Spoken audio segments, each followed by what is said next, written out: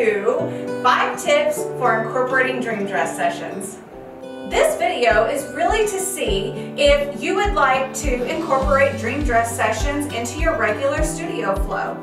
I'm going to give you 5 tips that will help you get started in this awesome, fun, and rewarding genre of photography. If you end up loving it, you can totally offer this to your regular clients, bring new clients in, and have a blast doing it. Let's get started.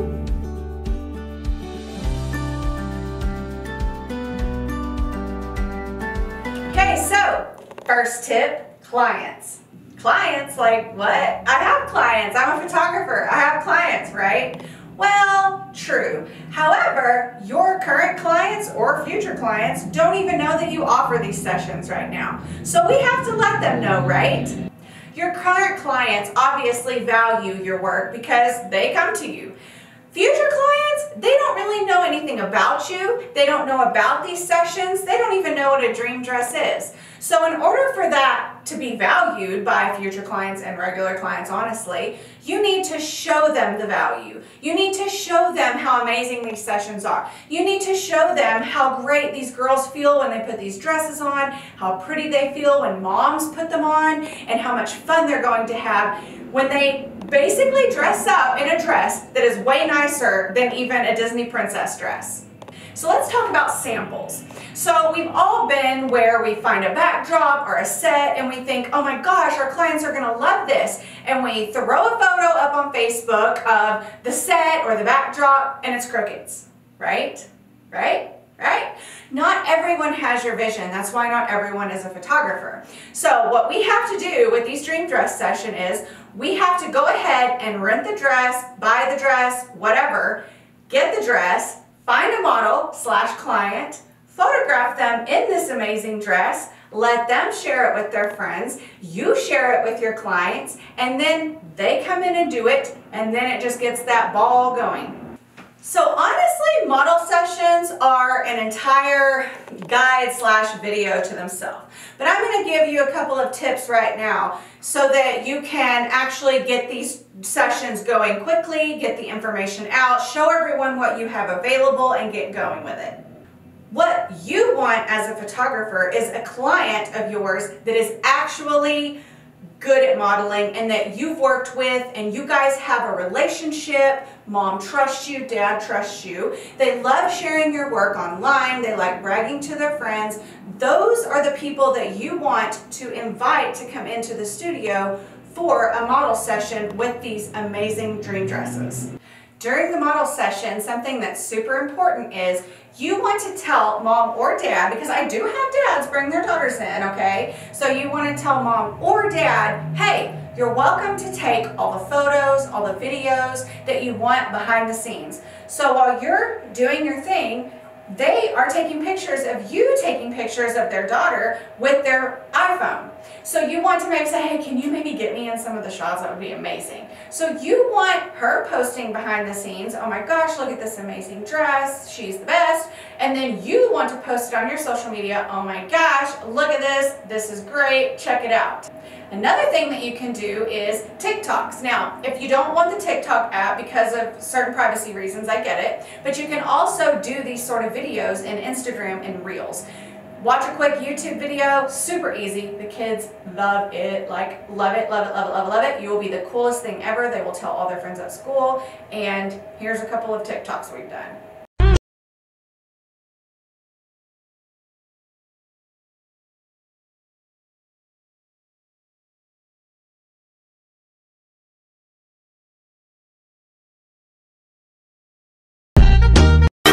Sick with it, group drop.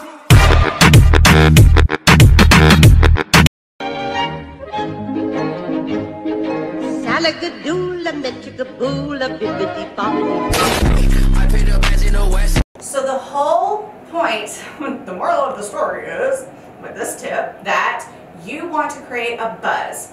So you want to figure out a client that you know, that you work with well. Mom is awesome behind the scenes. She is good on social media. You want to invite them to come in and say, or message them and say, hey, okay, listen, I want to kind of like start doing these dress sessions, but I don't know. I kind of want to gauge interest. Would you be interested in bringing so-and-so in to model these dresses for me? And, you know, I will either give you free photos at an X price, and a session fee or not a session fee. That is up to you and what you need to do for your studio. So now that we've talked about clients, okay, that's great, but what about these dresses, April? Hello? That brings me to tip 2.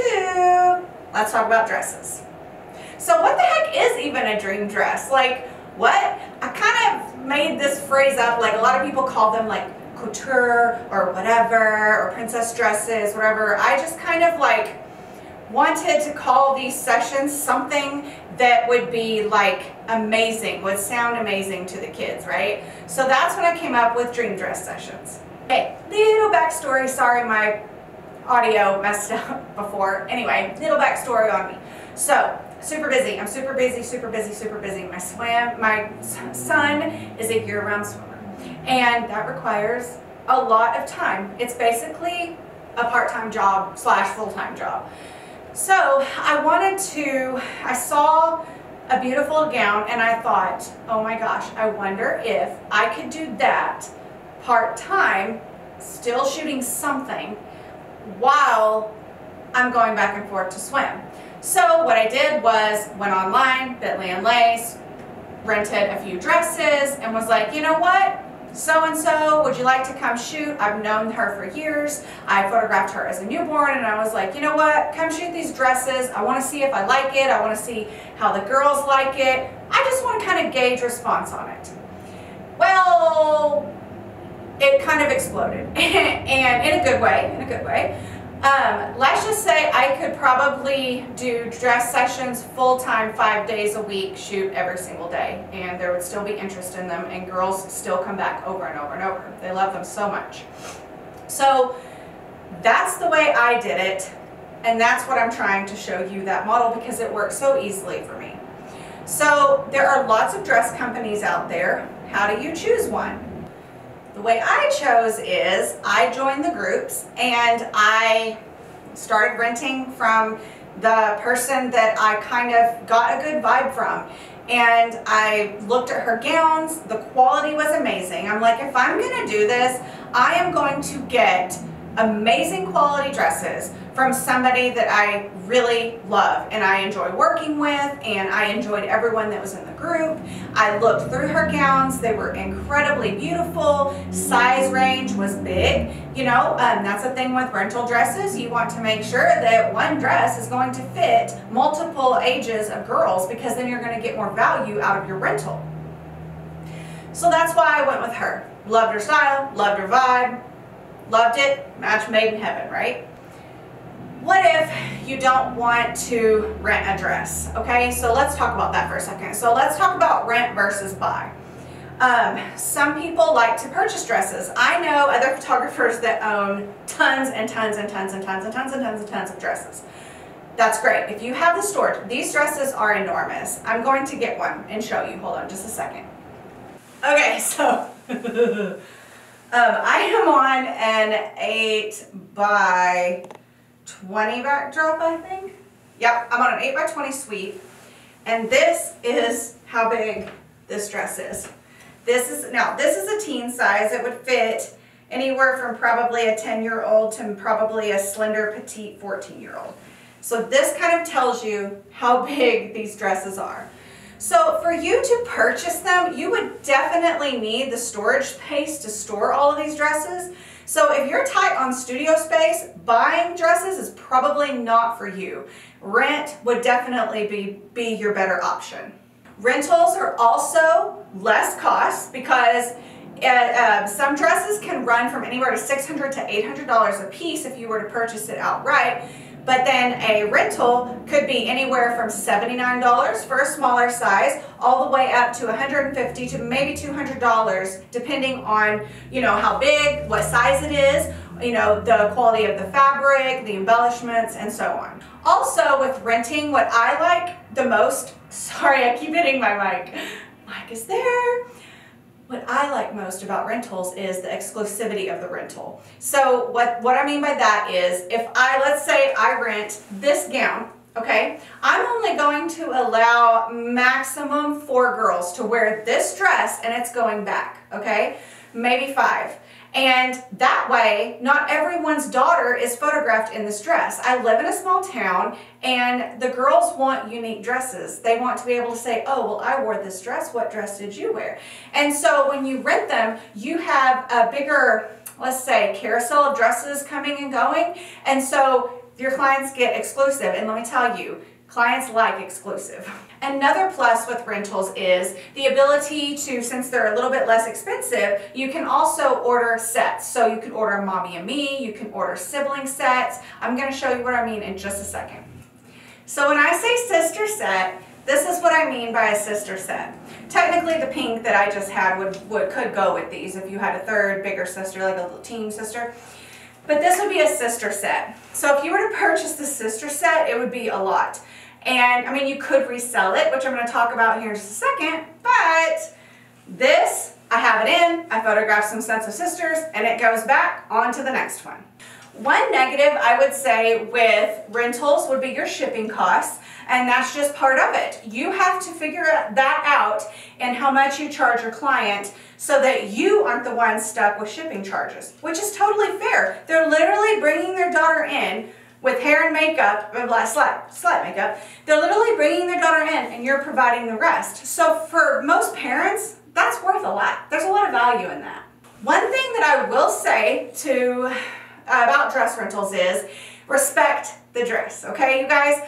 Like, think about how our photography is like our baby, and we're so proud of it, and we love it, and we cherish it. We don't want anyone to, you know, be mean about it or whatever.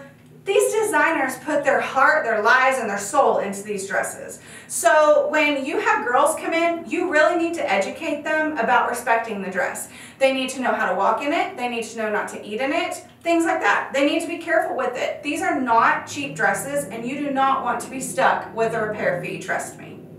But other than that, rentals is the best thing ever. I love it, I love it, I love it. Like, I get like different dresses all the time. I photograph them. I get sick of a dress. So it's fun for me. It's fun for the girls. Parents love it, and it's a win-win situation.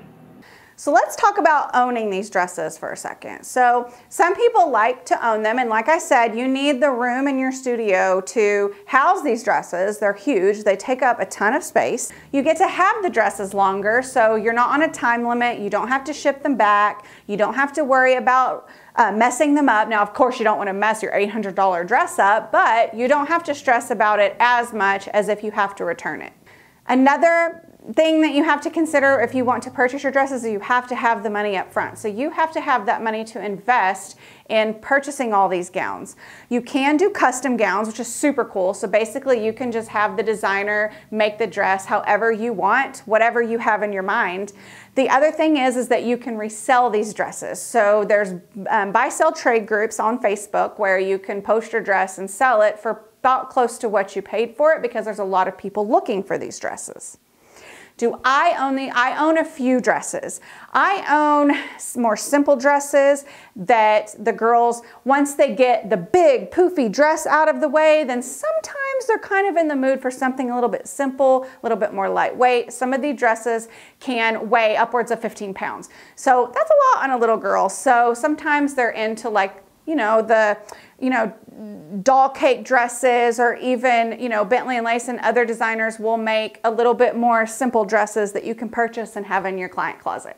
So the third option with the dresses is your client can actually rent a dress. So let's say your client found a dress on a website and they go and rent it, and they say, hey, rented this dress for Aubrey, and I want to bring her in and photograph it. That's cool too. If you wanted to do it that way, a lot of designers do actually offer discount codes that you can then pass on to them that they can use, and then they just show up with the dress. You don't have to mess with it. You just need to make sure you have a backdrop that matches. You don't have to ship it back or anything. Photograph them and they leave. So that's your third option. The third option of the client renting, I would think would maybe work once everyone kind of knows about the dress sessions and they're into it and they love it. Those moms that sometimes are a little bit control freaks and want like an exclusive thing, they would be more into that, and you can pass that knowledge on to them and you will know which ones that would definitely take the bait on that.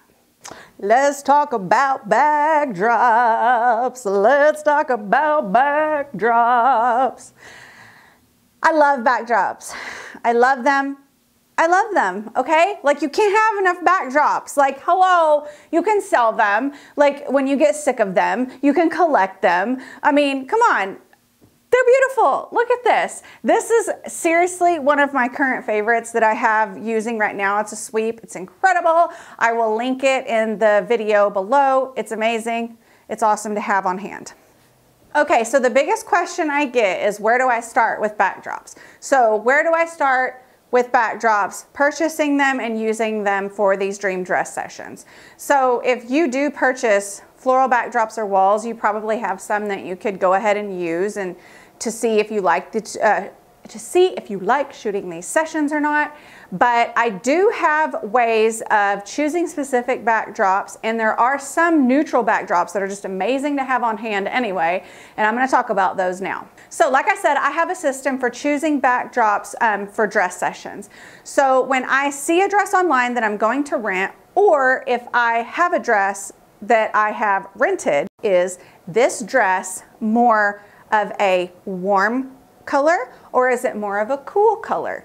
And that's not something that some people even think of, but when I look at a dress, I immediately think, is it warm or cool tones? Okay. And as photographers, we kind of have an eye for that. We know what to look for. We know whether an image is cool. We know whether an image is warm. I'm going to show you what I'm talking about right now. So you see what I mean? There's a distinct difference between a warm backdrop, a cool backdrop, a warm dress, and a cool dress. But there are some that are going to be neutral category. They can work with either one. The backdrop behind me can work with a warm dress or it can work with a cool dress. Does it look a little bit better with cool dresses? Yeah.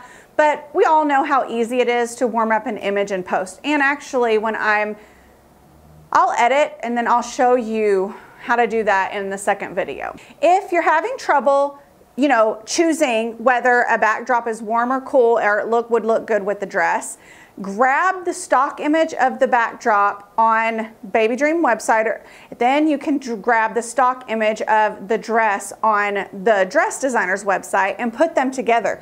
You will know immediately whether they go together or not, I promise. Like, I have even shared that with another photographer and she was like, oh my gosh, that made it so much easier to choose. And I'm like, I know, right? It just takes the guesswork out of it for you to see the two together.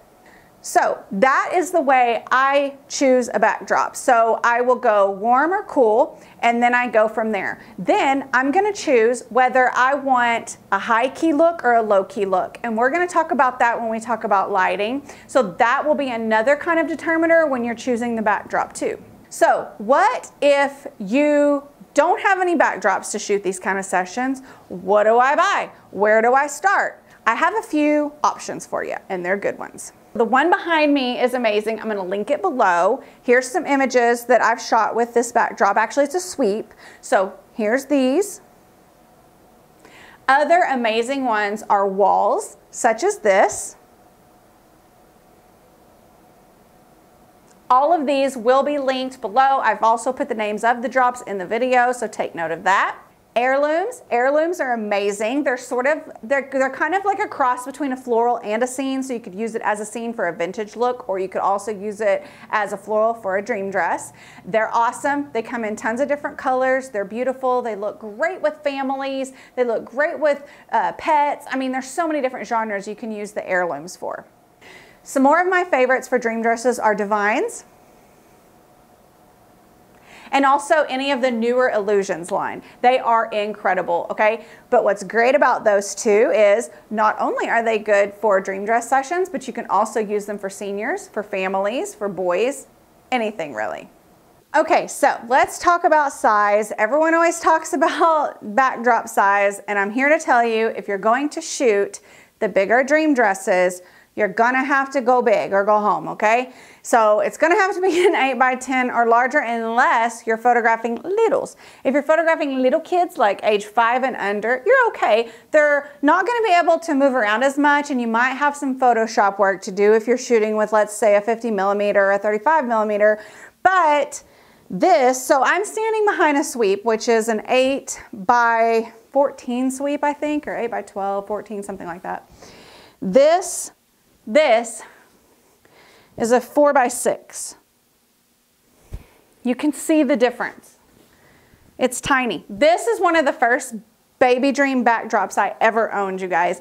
And I love it so much that I just ordered it in an 8x10 and I can't wait to get it in. Bigger the better on backdrops, folks. You will not regret it. Your client can move around. They can spin in the dresses. They don't have to worry about it. The littles can run around. They can move. You don't have to worry about them coming off the backdrop or all the stuff that you're gonna have to do in Photoshop to fix that backdrop. Lighting. Let's talk about lighting, guys. Okay, so I am standing in my studio, in the front of my studio, which is actually natural light. Now, when I moved to the studio, I started shooting natural light just because I had a great room for it. It was beautiful and I loved it, okay? Now, I shot with only studio lights for years and years and years and years. I've been a photographer for 20 years in October, so if that tells you anything. So I didn't shoot natural light in studio until 2016, I think it was, when I moved into this studio, I'm pretty sure. So I just prefer natural light because I like the way the dresses look in natural lighting, and it has more of, let's say, an artistic look to it. I just like the way it looks, okay? Can I shoot strobe? Yes, for sure. I can make it look exactly like natural light, actually, which is going to be a tutorial in the future, okay? So keep an eye out for that. But either one, it doesn't matter, you guys. It doesn't matter whether these are shot natural or strobe, I promise. You can make them look exactly the same if that's the look that you're going for, okay? But there are a couple of things that you need to keep in mind when you're shooting any light source, okay? It doesn't matter if it's natural or strobe, okay? So dresses are gonna have a certain look, all right? So your backdrop's gonna have a certain look. Your backdrop is going to have, you know, a deeper, more low-key look like this, or your dress is going to have a higher key, brighter look like this. So when I talk about lighting, that's more what I'm talking about. I'm talking about having a cohesive look with your backdrop, your lighting, your client, and your dress, okay? That all needs to kind of go together, look right together, warms, cools, it all needs to come together and make a perfect image. Let's talk about posing, okay? If you know me, you know I love posing, okay? When I shot, let's see, I shot Dream Dress, I've been shooting these Dream Dress Sessions since 2019, and about May 2019, I think. And for the first, oh my gosh, I don't even know, months and months and months, I challenged myself to shoot every single session with no props. No chairs, no benches, nothing. Like, keep it simple, right? That's what I like to do, keep it simple. But what that also chooses you to do, what that also forces you to do is to get better in your posing, to think on your toes, to get better at flow posing, okay? Because you should be able to shoot a girl with no props. I mean, my gosh, the dress is like incredible. The girls are beautiful. The backdrop's beautiful. You don't need props. What do you need props for, right? Now, will it mix it up every now and then? Yeah. Is it easier if maybe they bring in a sibling or mom or whatever? Yeah, it's much easier to pose on props, but I'm just saying you don't need props, okay? Now, I do have a full 5 poses for every session video. I'm gonna link it below also. Go watch that. I'm gonna go over those poses really quick for you though, so you can kind of watch this, but then if you want more in depth, go watch that video. So first pose that I do every single session, most of the time I start off with this pose, is side to side. So what you're gonna do is not twirling necessarily, because you don't want to, you wanna make sure your dress is tied on appropriately first. And so you want to have the girls grab the dress and you want to do knee, over knee, over knee, over knee. And that's your first pose. Loosens them up a little bit. You can pull in a fan. I talk more about it in my video, okay? Second pose is sassy shoulder, okay? So at this point, most of the kids I work with, they know, and I just do it and they'll do it. But if you say, let me see a sassy shoulder, they'll give you a sassy shoulder, or they'll look over their shoulder. It's like the cutest thing ever. So that's the second pose. Okay, third pose is the head shot. So I love this up close shot. It is usually a 3/4 length or a head and shoulder shot. I shoot it at the wall sometimes. It's up close. Hair's blowing, beautiful, love it, looking right in the camera, to die for. Fourth pose, crown. I have crowns in studio. I have accessories in studio. Literally, mom shows up with her kid, okay?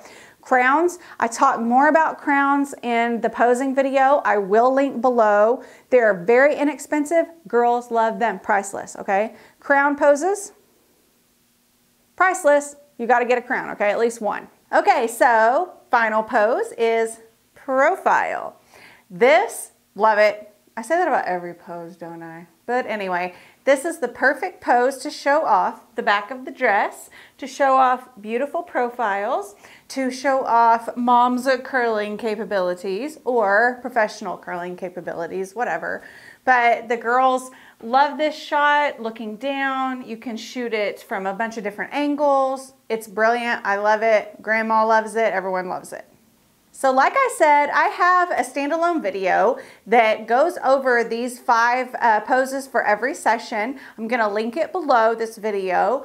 Check it out if you want. I'm going to be coming out with a more comprehensive posing guide. I love posing, so I'm gonna be having a bigger posing guide come out in the future, and watch for that because I think you'll enjoy it. I hope those tips have helped you, started to get your gears turning on offering these sessions. They are amazing, they're fun, clients love them.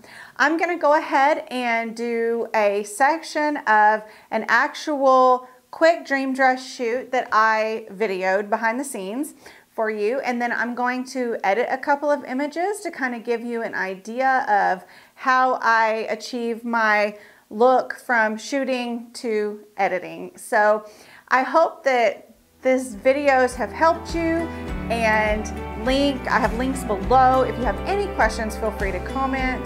So if you want, check out the last video.